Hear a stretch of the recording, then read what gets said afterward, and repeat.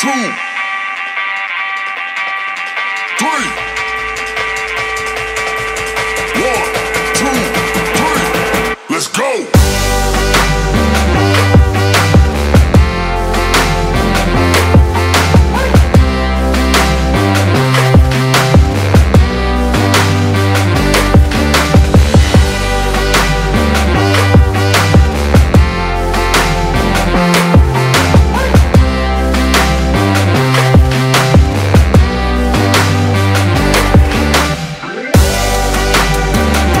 Welcome to a weekend special edition Friday of Teaching Crypto. This is AZcrypto with MrFOMO, and we're hoping you guys love the content. Please hit that like button. Please subscribe if you haven't done so. Please share the screen. Please share our videos, because we are getting closer to that 100 subs that we need to get for MrFOMO to get multi-access to more money to put in the market. So let's help them out. Let's help out the channel, guys. We'd love for you guys to spread the word, as we say. So we got Fast Flip Friday today. We got a special holiday edition. So we're gonna give you some things that you may or may not have heard of, but we think are good picks. And we'll talk about BTC. This is kind of it for BTC. If it wants to make a move in April, time is running out. And I'll still remain somewhat optimistic that we get one more pull up. Can't guarantee anything. So hopefully this is a good time to flip. These might be a little more riskier, just a heads up, because I don't think I'd want to hold these in long times of downward BTC action. But we've got some good tips for you. And I'm going to start off with one, Origin Trail. It's a crypto that a lot of people may not be aware of. So Origin Trail connects the most popular facets of the physical world, like commerce and art, to the digital world. So they're going to try to get into the metaverse and Web3. It is proof of work, which means you could actually, if you got the equipment and the time, possibly mine it. And what I like about it is the market cap is at 298 million, a little over 298 million. And we have circulation of only 500 million. The max supply is only 500 million, not bad. Now, what's interesting to me is the 24-hour volume is low. You might say, well, isn't that bad? Well, it's been low during the downtrend of BTC the past 4 or 5 days. But if BTC picks up and you get volume's been under 1 million, the volume picks up, something that's under 300 million market cap can move fairly quickly. In fact, earlier this week, it's sitting at 59 cents right now. It was at almost 76 cents. And earlier this month, we were sitting at 94 cents. All-time high was $3.53. So again, I'm not predicting an all-time high, but under 60 cents, you're getting, I think, a good value for a flip here. And if BTC does have a good 2 weeks here to end the month, you're looking at a nice little gain. So I like this one. It would not be something I'd be comfortable holding long-term, so just be careful. But some interesting tidbits about this token. We found out that they are trying to work with Ethereum and Polkadot. So it's an interesting one. Still, I think it's still a newer project that has a ways to go. But for a flip, I think it's worth it. Definitely. Yeah, I like it. I like supply chain management companies. We've talked about VeChain on the channel before, and how they can solve supply chain problems that exist in the world right now. And so anybody that's trying to get into that, on top of that, they're into the metaverse. So I think this is, if they play their cards right and they do their work, this could be an important play later on down the road. So and especially at this price, I think it's a good pickup. And I also love the name. The token is TRAC, but I love the play on the old Oregon Trail game. Well, and I also like that they're on Voyager. I believe, I could be wrong. I think they're in Coinbase as well. I'll have to double check on that. But that means volume could easily go up, especially if they become a riser where they go up 10% in one day. You'll see some volume easily go in. Because then people are not paying ETH gas fees on the exchanges to buy this thing. So I like it as a flip, and it hasn't been one we've talked about before, but it's a newer project. It's interesting. Definitely one to keep an eye on for sure. And nobody's going to get dysentery with this Origin Trail, so that's good. I am going to flip one that I thought I had flipped before. I think maybe I thought about flipping it, and it kissed a really nice price today. It dropped down to $3.99, and I'm talking about Perpetual Protocol.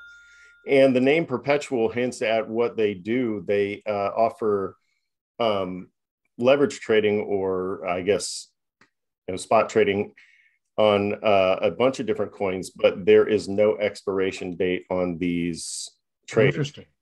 And so that's where they get their name, Perpetual Protocol. I'm sure that they're, if you get to a point where your percentage falls or the value falls, you would have to inject some money or you would get liquidated. I'm not sure exactly how that works. But at a price, it was earlier $3.99. It's up to 401 on Voyager. The spread is pretty awful. It's about 8 cents. So you pick it up at 409 right now. But it's still a good play. In the last month, it got as high as 554. And so it could easily reclaim, in the high fours up to $5 fairly quickly. And again, I like this because of the no expiration date. I think a lot of more people who, play around in this market will end up migrating to protocols like Perpetual specifically because of that lack of an expiration date. Well, and earlier this month when things were going well, you had a price of $5.54. You also do have 5.9 million in 24-hour volume. Now the market cap is a bit higher at 602 million, but not that much. And your circulating supply is set at 150 million. So I like that call. Again, everything's predicated on BTC. These two, especially these tokens like this, they're not moving contrary to the market. So just keep that in mind. We don't want to lie to you.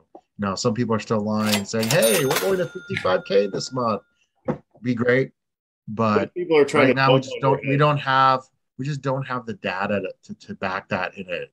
Again, we're going to keep calling this the friendly Yogi Bear market. we don't have the data to call for that. But I'm hoping and feeling, based on all the data in the past, we still have a good end to April.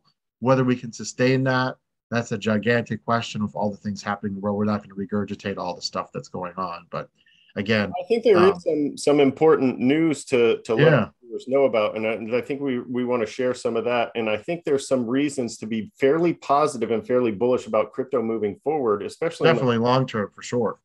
And so we'll talk about some of those right now. And this is one that everybody is really talking about this week. Oh, wow.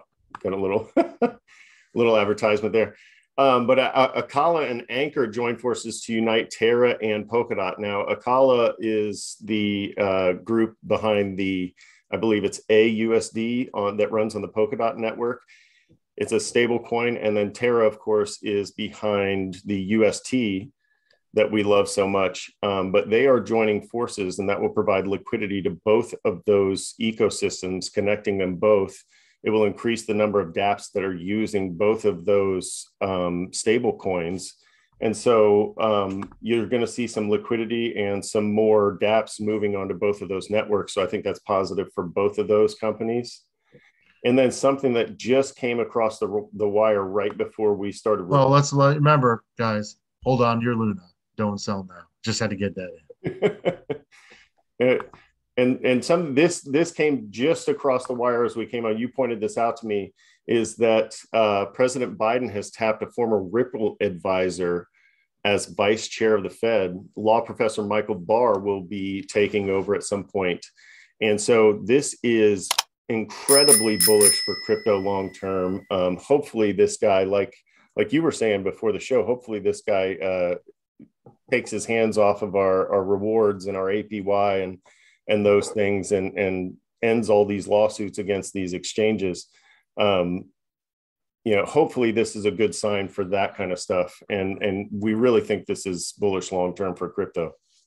Yeah. I mean, hopefully, I think the more people realize what they should have versus what the banks have been giving them, and they speak up, listen, money and action speak. So if people speak up, I think it's going to make it harder and harder for the banks to take away these rewards.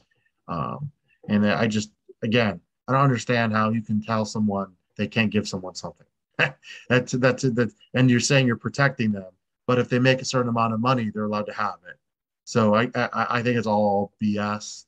I'm not going to get into it too much, but And I think crypto will win long term. I really do, but let's try to make sure that our voices are heard. So that's one of the reasons why you guys could spread the word on the show. I think it helps crypto. It helps, the shows like this, where we're starting from scratch. We're giving you guys good info. We're pushing good information. The more you guys can push us and shows like this, I think the better for the crypto community. Absolutely. Yeah. So we got some interesting flips, and hopefully next time we talk, let's try to see if BTC is back in the mid 40s. Let's be optimistic and see what happens. Honestly, at these prices, I could rattle off probably 20 different projects that are great flips right now. Earlier in the week, we talked about Algorand, which is a great project, even a great long-term hold. There's HBAR out there that's at a great price right now. And we saw a TikToker out there. We haven't checked this, but he's saying that you can get as much as 56% APY on a website. And we're going to do some research on that. I think that'd be a great token review coming up.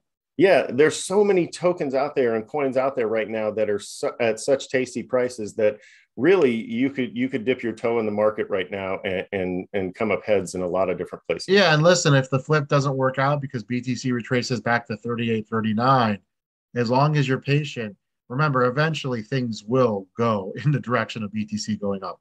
I mean, it's inevitable.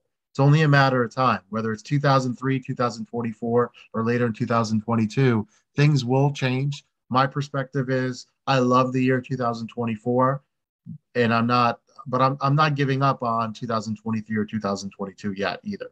But I'm just saying at 2024 in the next halving, I think you're going to see some great movement, some outstanding movement. So if you're able to hold for a year and a half, you're not going to be worried about getting in now and not making a ton in the next few months. So that's my perspective. Yep.